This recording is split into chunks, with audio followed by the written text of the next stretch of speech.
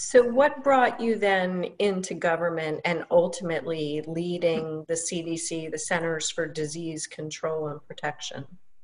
Probably that empathy gene again. When I was through my training, I loved San Francisco General Hospital.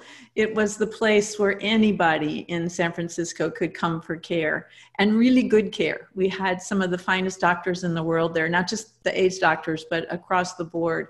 I loved the patients in that hospital, and I loved being able to interact with them on something more than just their disease, because they're sort of the textbook of the social determinants of health.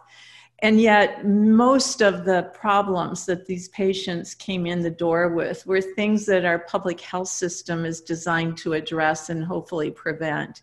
So when you're dealing with one patient at the bedside, it was kind of an easy transition to think about public health and a population of patients.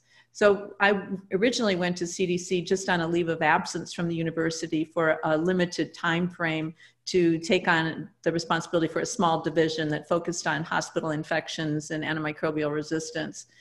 So it was never intended to be a permanent career move. But when I got to the CDC, I really learned how you can have an incredible impact through public health interventions, through the science, through the guidance, through the policy interface. And it just really made me feel like you could scale the difference that you want to make in the world.